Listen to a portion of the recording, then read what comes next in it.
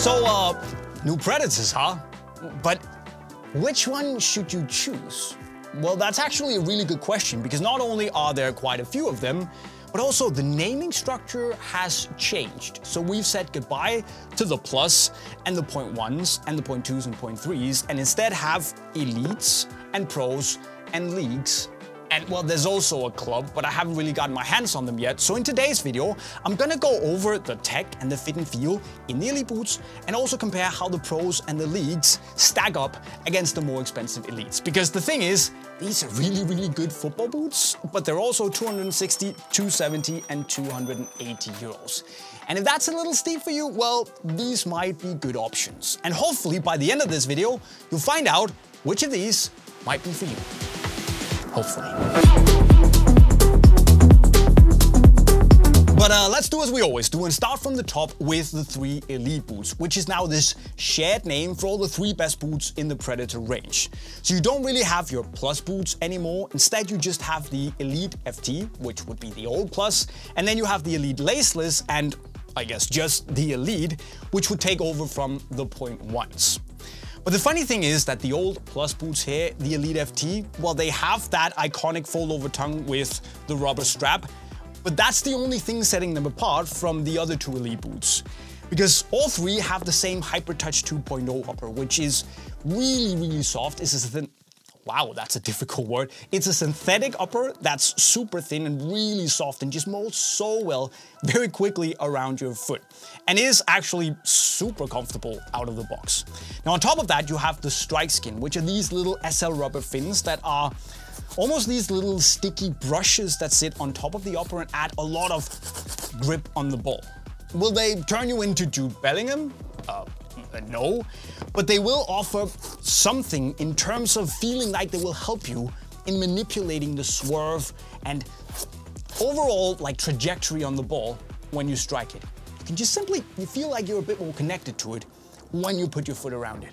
But what is also unique to the Elites is the way that they fit.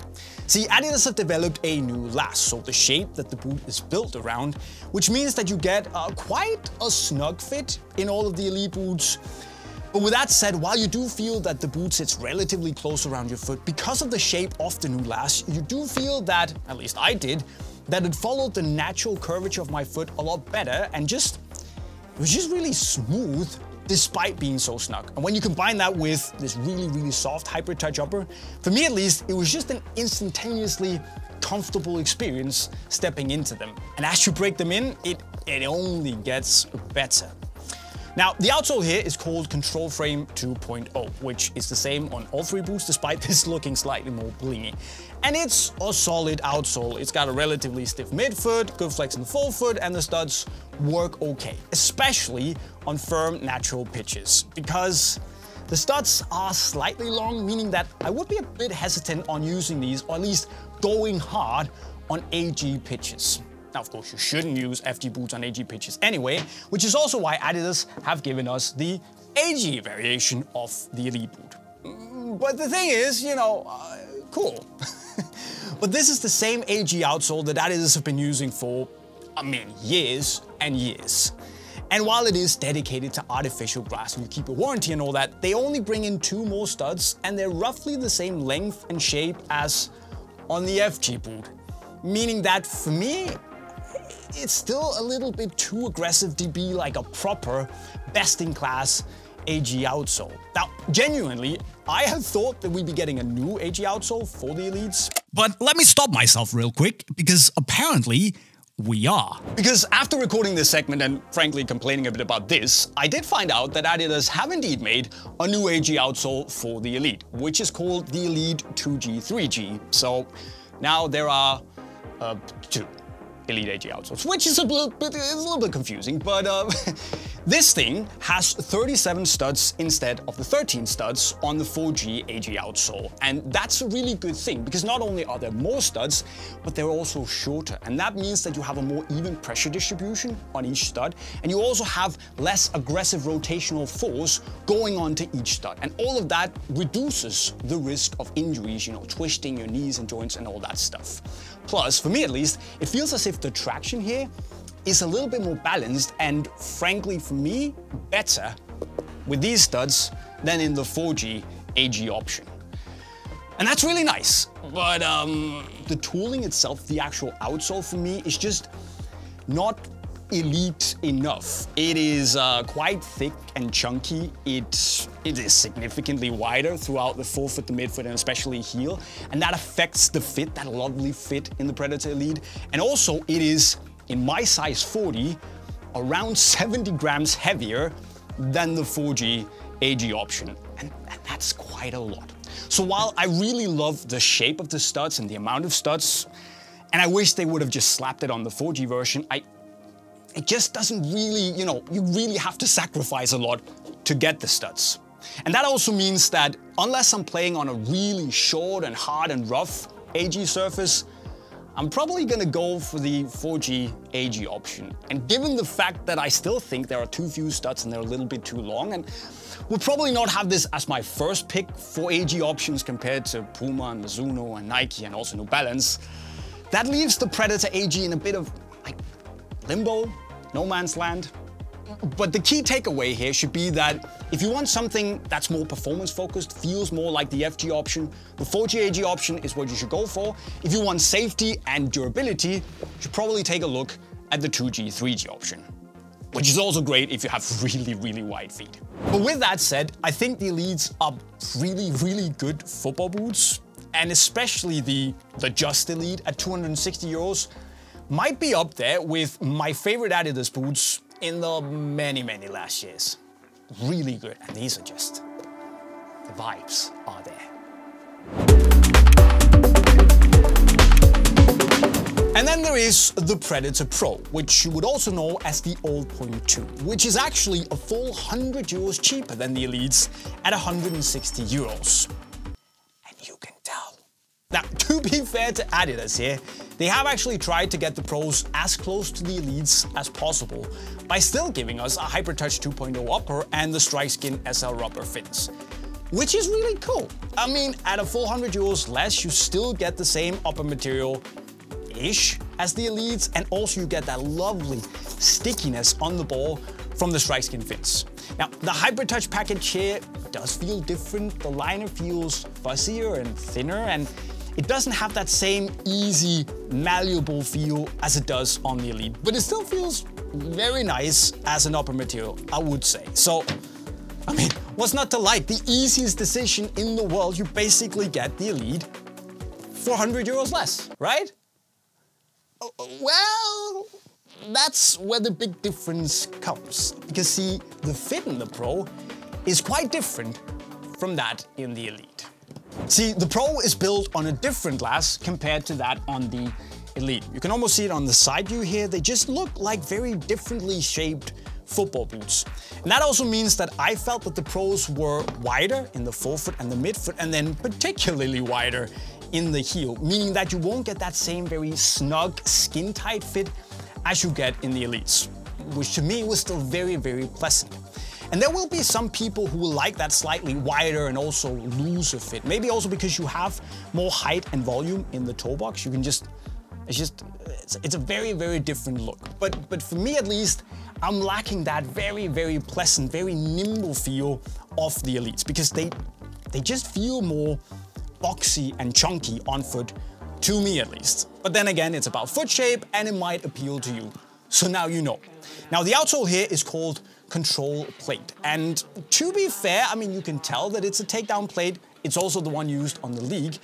But it's probably one of the better outsoles I've seen on a Pro/.2 price point from Adidas in a while.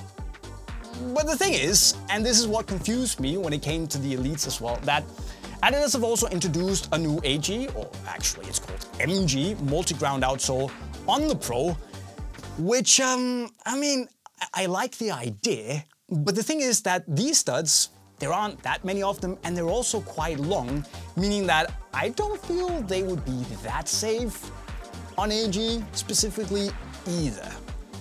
So, I mean, Adidas are maybe lacking a little bit behind the other brands in that regard, but if we go back to the FG model here, there are a lot of things to like on the Pros. I mean, they come with a lot of bells and whistles, but for me at least, you can also tell that they have saved some money in building these. So again, if you have wider feet, bigger feet, maybe these are the ones for you, but still, I would be trending towards the elites. If you can spend the money, for me, these are infinitely better.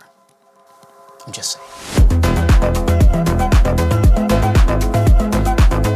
And then there is the Predator League, which would be the old 0.3, which comes in this low cut, then a high cut, and a high cut, a laceless variation, starting at 85 euros. So almost half the price of the 0.2. And it still has the same outsole, which is pretty cool.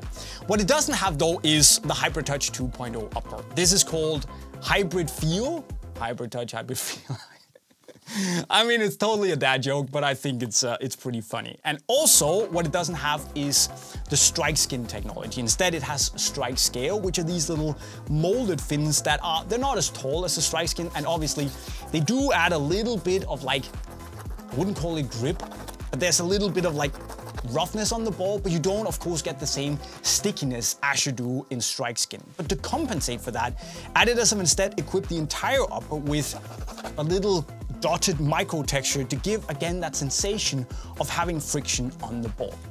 And no, Hybrid Feel isn't Hybrid Touch either, you can tell. It does feel a bit more plasticky and synthetic-y, but to be fair, it's relatively soft, and actually, once you break it in, it feels less cheap than I thought it would, which was a pleasant surprise, actually. But here's the thing, when you have a more expensive upper, such as Hybrid Touch 2.0, you get both that really soft, malleable material that is also quite structured, and in this case, also slightly stretchy, where you really feel it just molds around the shape of your foot, but also retains a good structural integrity. You just feel that there's quality in the material. And when the uppers become slightly cheaper, you either get that softness or the structure, often leading to a slightly stiffer upper.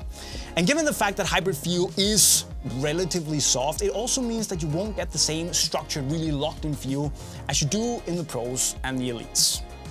However, I would say that given the fact that the leagues use the same last as the pros do, meaning that it is a bit wider in the forefoot, it has a bit more volume in the toes, they are really comfortable to wear. Again, they're not the same snugness and they don't feel as nimble, but I reckon that they are quite easy to put on. And actually, I also forgot to mention it for the pros here. For me, that really almost like low edge on the medial side of the heel, that slightly looser feel there, means that it doesn't really feel all that responsive to me when I run around. And given how Adidas have made a more snug-fitting heel, more tight-fitting heel on the leagues, I would probably, simply because of that, prefer the fit in the leagues to the pros. And these are almost half the price. And sure, the upper materials, they're not as nice. And you also have a lower, more pointed toe box than in the pros. So, I mean, if you can live with the materials being slightly cheaper and more plasticky, this is not a bad option. I'll be honest. And while the Predator Leagues won't necessarily have all that much in common with the Predator Elites, I mean, the fit in the last is different, it doesn't have Hybrid Touch, it doesn't have strike skin, the outsoles are different, it weighs a ton more, but you know, somehow, I like that Adidas have at least tried to make it taste and feel as much as the Elites as possible. And while the pros, on paper at least, are much more similar with Hybrid Touch and strike skin, I do actually think, given the lower, more pointed toe box and the shape of the heel on the leagues, that they do lean more towards the elites than the pro does. And I don't know if I would say I would prefer you know what, I think I would actually prefer the leagues to the pros because I simply think that they fit more like the elites. Obviously, for me, there's no choice here. I would go for either the short tongue elite or with the fold over tongue. So if you have the money, go for these. Seriously, they're some of the most impressive boots on the market, but if you have to save some money, you still want a Predator takedown, I probably wouldn't judge you that hard if you went for the leagues over the pros. But that's just me. No matter which boot you decide to go for, you can of course get all of them in the link to Unisport right over there. But before you go and shop your brains out, tell me what you think of the lineup and which boot you would probably go for in the comment section right down below. Of course, also don't forget to subscribe to the channel if you haven't done so already. And of course, if you like learning new skills, hit the playlist in the bottom right corner there. With those words, I'll be signing off. Cheerio.